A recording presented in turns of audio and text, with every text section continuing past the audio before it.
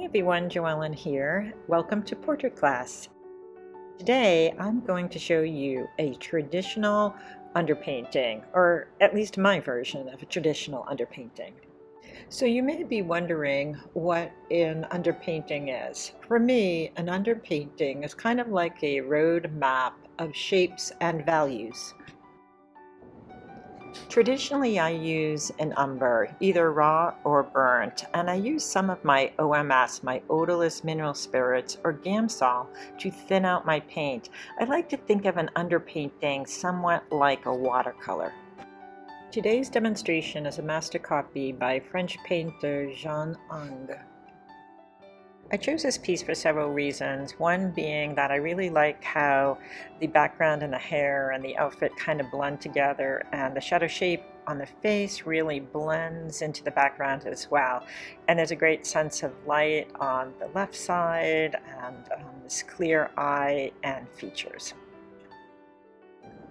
This video is the first of 3 parts. Here's a list of materials I'll be using for the next 3 demonstrations.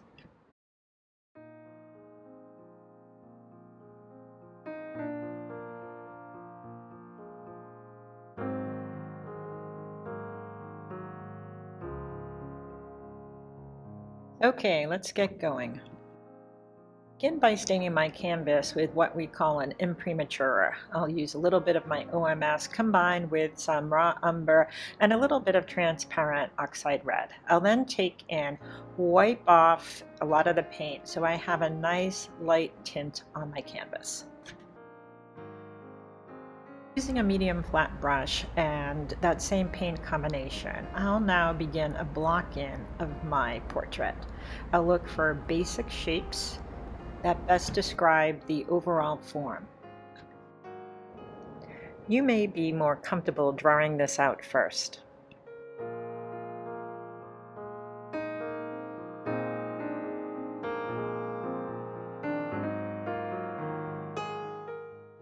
I'll continue with that same combination, filling in dark areas such as the hair and the shadow shapes.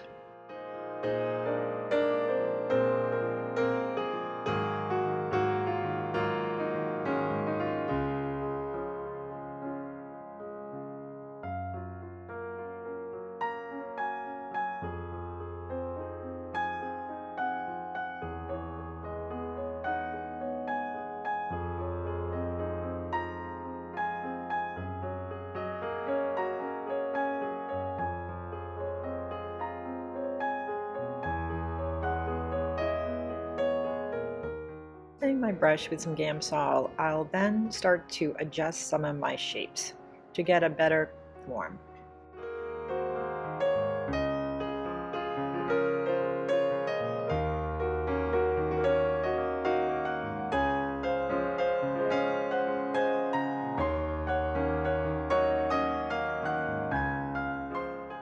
When I'm fairly happy with my form and overall structure, I will fill in the background. It's okay right now if my portrait doesn't look exactly like the master copy. I'm looking for human, and I think I'm pretty good.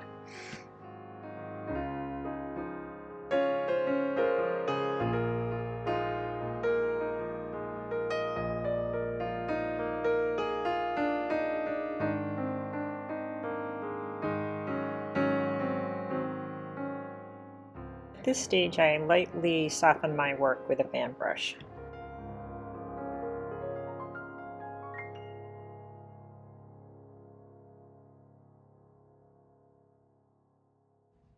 I'll next fill in the shadow shapes on the right hand side, and I'll also fill in any darker areas of the features.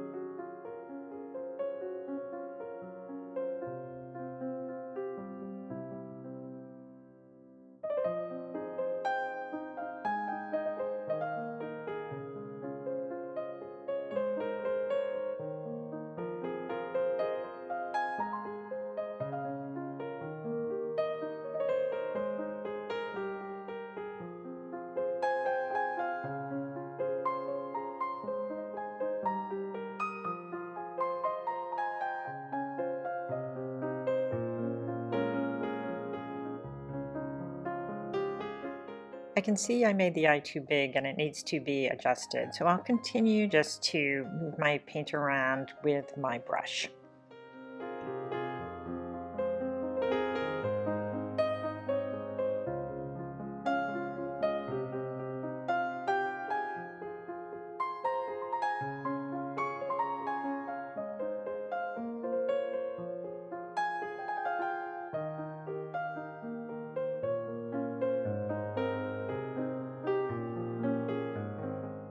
Continue to make slight adjustments and observations.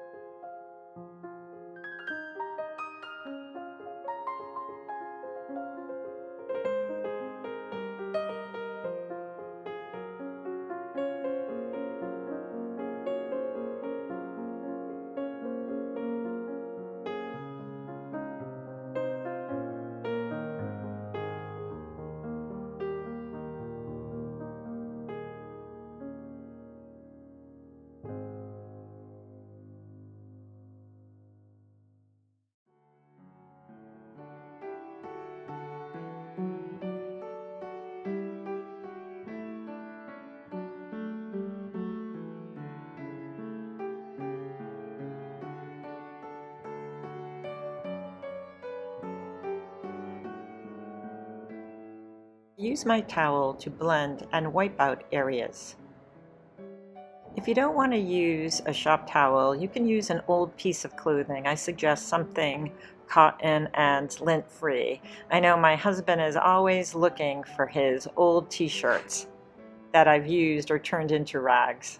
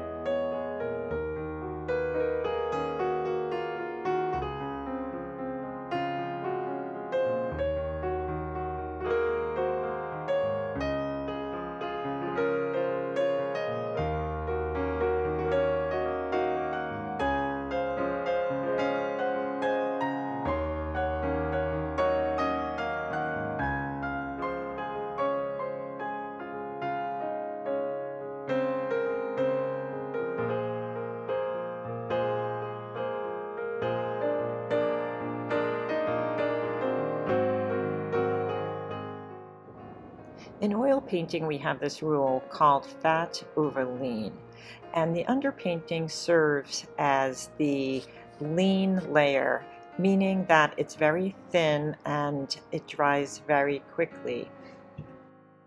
This way, my painting will avoid any cracking as I add on subsequent layers.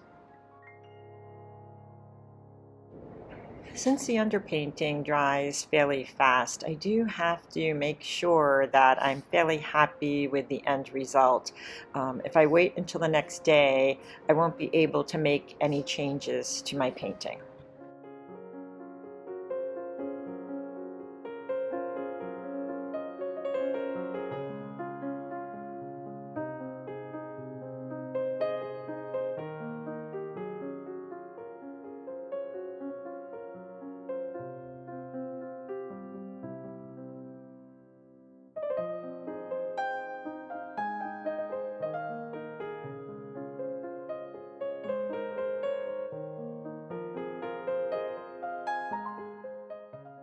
I hope you found this demonstration very helpful and informative. Again, this is one of 3 parts. Thanks for watching, and I'll see you soon.